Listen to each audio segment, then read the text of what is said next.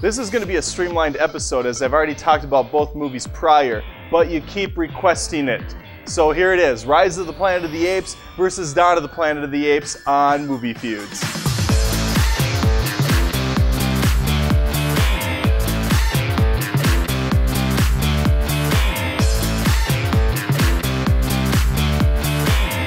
The biggest draw in the acting department comes from Andy Serkis, who mocaps the shit out of Caesar. He's much grittier and standoffish with the humans in the sequel, but still retains strong character development, especially when forced to trust people again.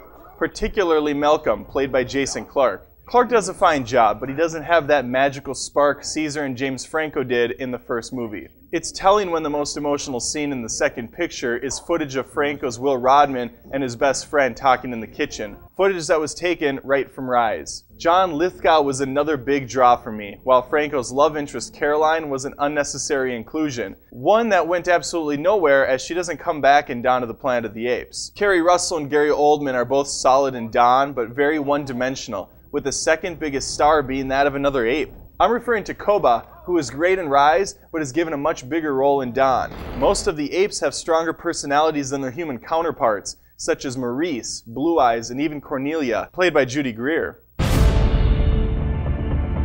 Rise of the Planet of the Apes may be a terrible title for a film, but the story is executed brilliantly, following the early life of Caesar. As we see him born into this world, he learns from his adopted human parent, and he is wrongfully punished for defending his family. This all ends with the rising taking place. He trains his fellow apes and leads them into battle, where they'll eventually take refuge in the woods. That's where the story gets really interesting, but also where the credits roll, because this is just the beginning of what's to come. It's also where Caesar has to say goodbye to his best friend. It's tough to watch, and I still choke up a bit when I think about it.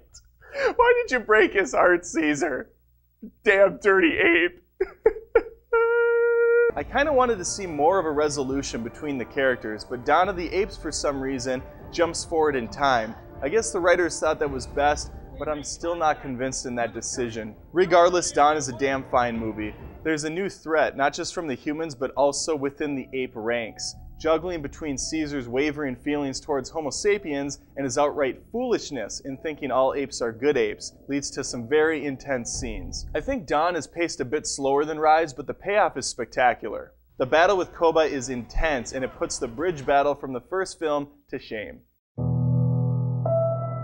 Where I could make a strong case for Rise in the first two rounds, this is a hard one to argue. Dawn is 3 years newer, and technology continues to make strong strides forward. The apes look almost lifelike at times, with major improvements to shaders and detail.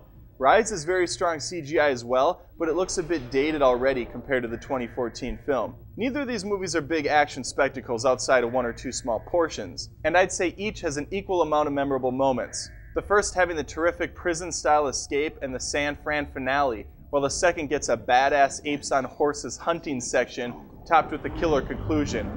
You can't go wrong with either, is the bottom line. Patrick Doyle gave Rise a nice range of sound. With the help of Hollywood Studio Symphony, Doyle was able to match emotions in the movie with that of the score. The music goes on the journey with our protagonist, and a lot of times really sells the feelings of our ape. Michael Giacchino steps in for the sequel. I don't remember the score here near as well, but it definitely makes itself present when needed. These 19 tracks are much darker than the previous list, but this once again sticks with the tone of the film. So there! I don't know why I'm being an asshole. These were two big surprises for me personally. I didn't expect Rise to be such a good movie, and with the sequel taking so long to come out, I thought Fox was going to give us a half-assed follow-up. I was wrong on both counts, and this is my favorite trilogy to come out of Hollywood in the last 5 years. I really hope they maintain that quality when Fall of the Planet of the Apes comes out, or whatever the hell they're going to call the third outing. Leave your thoughts on these movies and vote for the winner. Like the video if you like the video. It's pretty self-explanatory, but I'm going to say it anyways. Also, if you want to keep updated on what feuds are coming out on Feud Nation, head on over to the Facebook page, facebook.com/FeudNation. More than just reviews, this is Movie Feuds. I need to speak to Caesar! Why wasn't that in the movie? It better be on the goddamn DVD or I'm gonna be pissed. Yeah, there was that emotion I was missing earlier.